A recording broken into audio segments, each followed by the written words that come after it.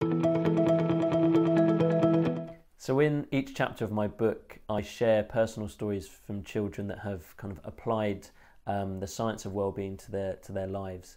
And they're in the sections called Tales from the Classroom. And there's one particular one in the chapter called What Went Well.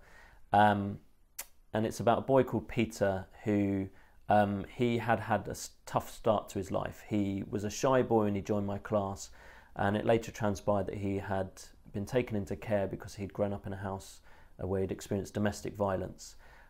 So when we sat down every week to do our What Went Wells and reflect on our week and think about the three good things that have happened to us, Peter was very reluctant to do this. He didn't want to do it at all. He always said nothing good has happened.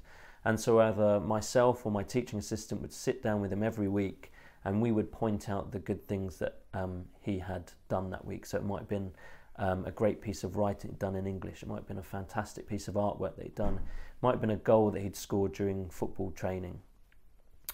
Each week, Peter was still reluctant to do his What Went Wells, but over time, bit by bit, he started to kind of engage with the activity and kind of do it independently by himself.